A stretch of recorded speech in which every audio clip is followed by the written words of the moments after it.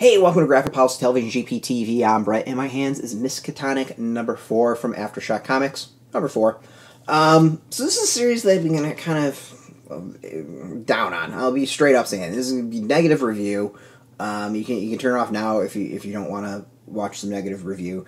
It's written by Mark Sable. Giorgio Pontrelli is the artist. Pippa Bowland is the colorist. Dave Sharpe is the letterer. Alright, so one I just have to say is, like, I'm not a big H.P. Lovecraft person. I like it in some ways, but generally it's just not a thing that I really dig. All the spin-offs of it, all the kind of different of takes on it, Reanimator and all those things, like, it's just never really appealed to me.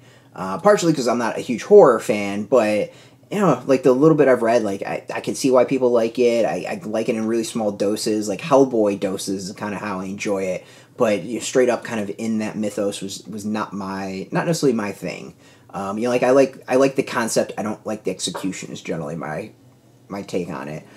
This is a series that I feel like you really need to appreciate, Lovecraft, Miskatonic, West, all the concepts that are thrown out there that Lovecraft came up with and others kind of have evolved and played in that yard.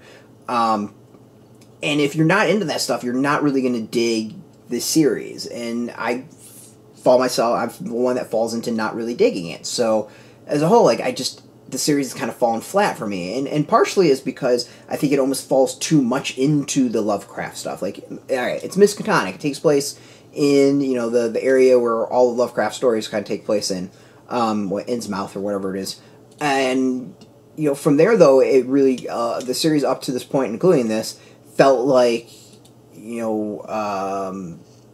attempts to, like, name drop and allow people to be like, I know that reference. It's kind of more of a reference bingo than a story itself.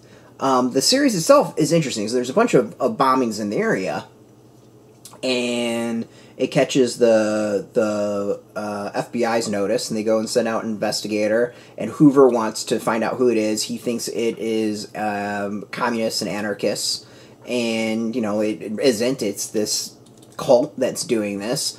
To me, I think there's a really interesting story to be told if you just focused on the, like, is it anarchists, is it the cultists, and not dive into this, like, crazy Lovecraftian world and,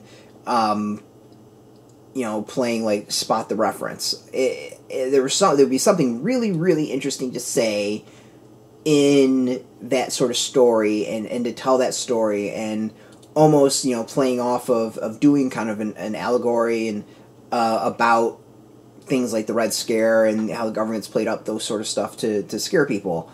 And it's, whether or not it's true or not, whatever.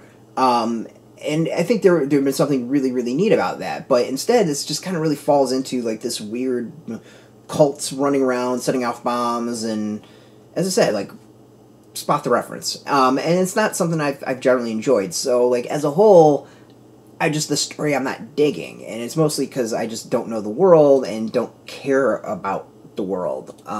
It's just very cold, and I don't know, it just doesn't... I feel like other people have done more interesting things with the concepts. And I think that might be part of the Lovecraft stuff. It just feels very like, we found a book. We have a demon. We must get rid of the demon and save the world. And say weird words, and a demon forms, and well, we have to stop the demon, and it just doesn't seem interesting in that way. The other is the art, for me, just doesn't click as well. The art just,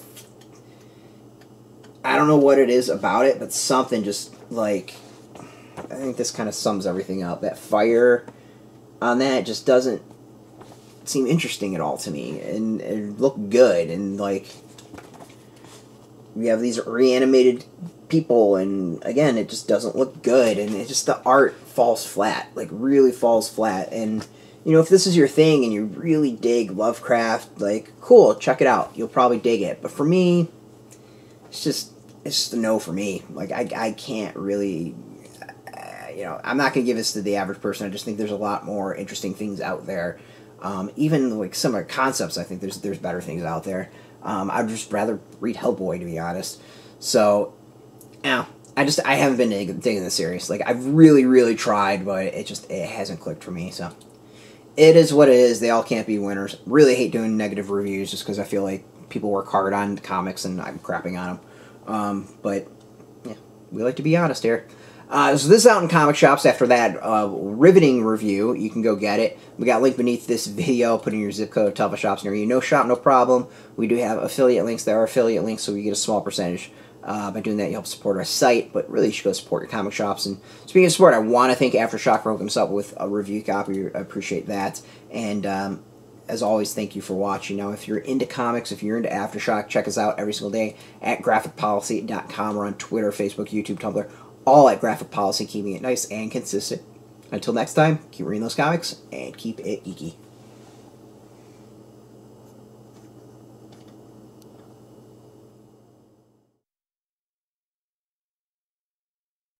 Hey, thanks for watching the previous video from Graphic Policy Television. Just by watching, you help support our site. Thank you so much. Now, if you're watching these videos, you probably care about geeky things like movies, television, comic books, toys, games, video games, you name it. You can go and subscribe right now to our YouTube channel to stay in touch and catch all the new videos, or check out our website at graphicpolicy.com. There's a nice link on this end of the video. But as always, thank you for watching. Keep on rocking and keep it geeky.